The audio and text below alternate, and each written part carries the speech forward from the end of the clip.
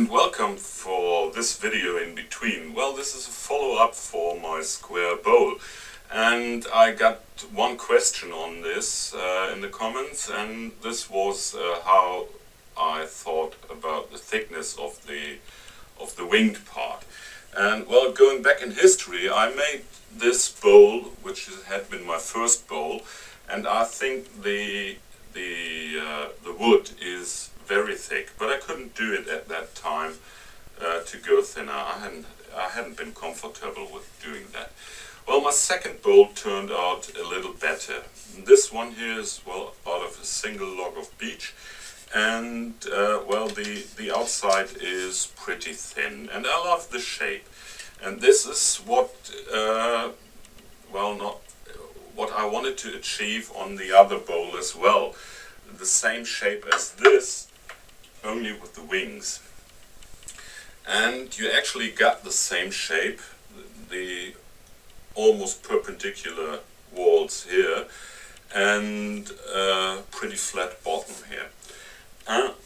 Well, now the wing.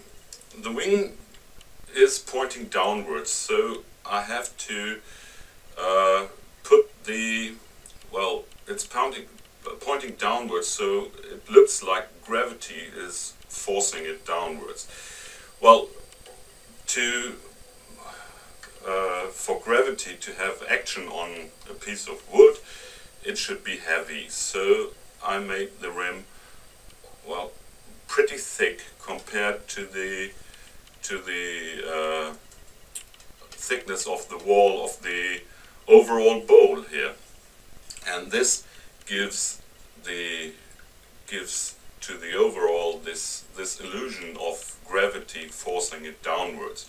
If the wings would have pointed upwards, well, this lip should be, in my opinion, it should be thinner, as it is blown up in the air.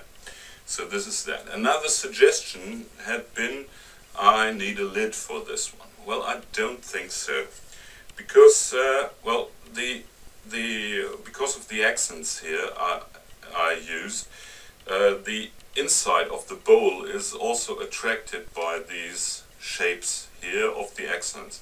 And if I would put a lid on it, well, actually it has to be the same as this one.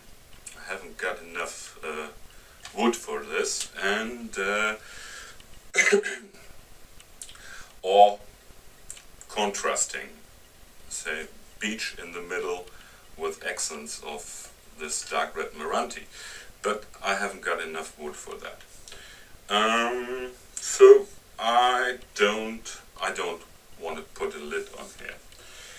Okay, well, actually this one will be handed to my sister, whose birthday is on Wednesday, and I'll give it to her as a present. Okay, for that, okay, I got a couple of things to go around. My car broke down on Friday, and I have to replace the hose inside the clutch system for getting hydraulic pressure again to the clutch.